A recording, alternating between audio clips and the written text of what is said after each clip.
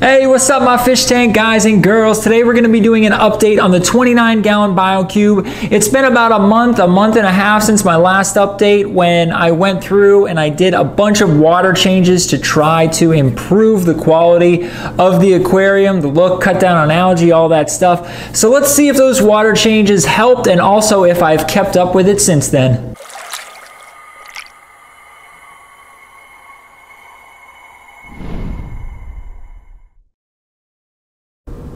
Okay, so I'm just going to start by taking you guys through all of the coral in the tank, starting with the pieces of coral that have been in the tank the longest, and then I'll work my way up to the new pieces, some of which you can probably see already.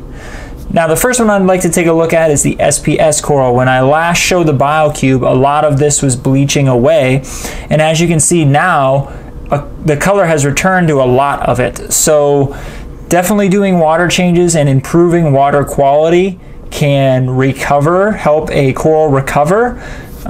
If a coral starts bleaching, that does not necessarily mean that it's a lost cause. So this coral is looking much better. Now on to the flowering cabbage leather here. This thing is huge, it's growing again. I'm going to have to break off more pieces because it's going to start to block light for the coral below it, but overall it's doing well, it always does well. As you can see over here, my frog spawn is doing pretty good also. I lost 2 heads on the top of it. I have no idea why. One of the heads in the front on the right side was actually starting to retract, and I direct fed it a little bit and now it's come back.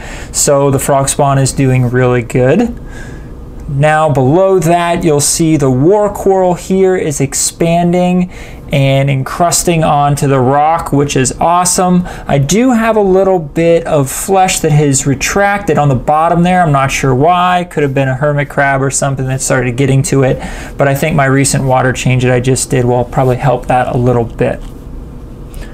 Now over to the other side, I've got my Kenya tree here. This thing has never been quite as puffed up and large as it used to be with my old power compact lights. I don't know if the LED lights are just a little weaker and it doesn't quite like it, or it doesn't like the flow, but even though it's not puffed up all the way, it still looks pretty good. It doesn't look like it's shriveled and dying, so I'm happy with it for the most part.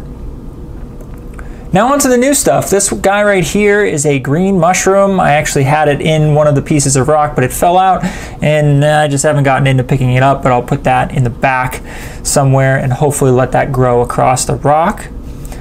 Now you'll see here I have some purple monster zoas. These are pretty cool. There were actually only 2 of them when I bought them. Now there's 4. You can see that they're extended quite a bit, which means they're like grasping for light. So they probably could use a little bit more light, but they're doing okay just now and they're multiplying. So I'm happy with them right now for the time being. Okay, so next you'll see I have a little patch of GSP here. A lot of people go, ooh, GSP, yikes. That thing is going to expand and grow. Actually, I would like it to expand and grow. I'm okay with GSP basically taking over the whole front face of the left rock. I'm okay with that. I've never had a piece of GSP do well, so I'm hoping this one does well and expands and grows, and I'll deal with the repercussions, you know, when I get there. But for now, I like it where it is. It gets good flow, it looks nice, and hopefully it'll eventually cover this rock. Last but not least, I have a really large piece of Xenia here. Again, many aquarium folks will be like, oh my gosh, what are you doing? That thing's gonna expand like crazy.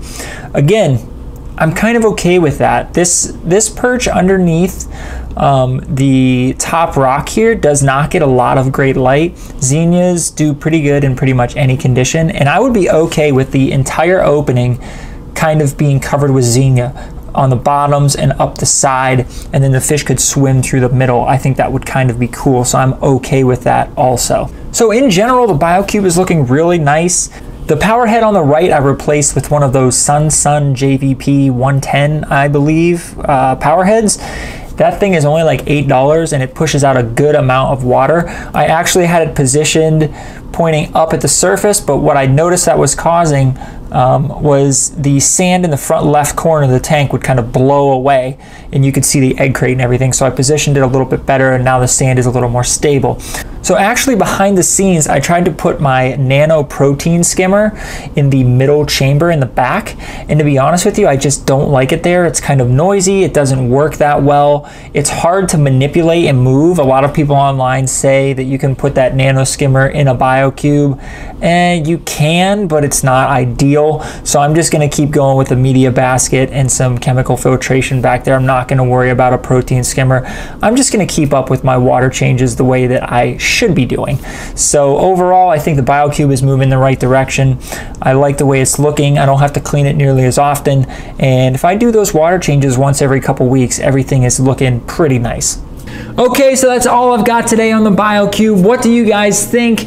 Do you think adding GSP and some Xenia is a good idea? Is it going to overtake everything? Am I going to be able to keep up with it? I don't know what's going on.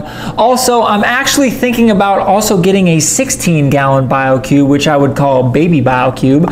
So let me know what you guys think about that in the comment section below. Follow me on Twitter and Instagram. I'm going to be giving away some lights in the next couple months, so stay tuned for all that. I've got a lot of awesome giveaways on the way, and that's pretty much all I've got. So until a future Fish Tank Guy video, I will see you guys soon.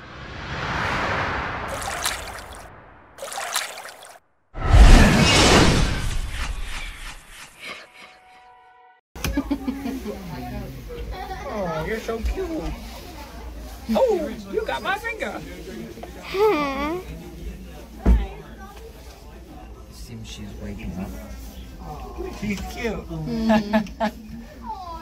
Oh boy, you're gonna make me fall in love with dogs, you silly. How we doing, guys? Beautiful, huh? I love her. She's a cutie pie. Yeah, I love so maybe, you know, a lot of people